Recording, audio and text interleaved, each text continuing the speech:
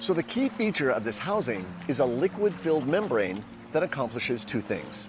First, liquid is incompressible, so the membrane will not squeeze in on your phone the deeper you go, which of course would make the operation of the phone impossible. Second, even with the liquid buffer, the membrane is still thin enough to respond to touching and swiping. This means that you can use whatever camera app that you want. Apple's native camera app, Blackmagic Cam, Filmic Pro. For that matter, you can use any app that's on your phone. Here's the Apple Compass. I like to use the Apple Notes app as an underwater shot list. For these first shots, I'm recording in 4K 30 HDR in the HEVC codec.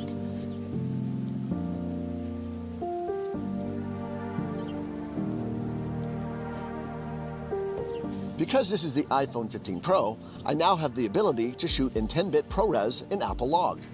Here's the same shot after applying a LUT in Final Cut Pro. So the key feature of this housing is a liquid-filled membrane that accomplishes two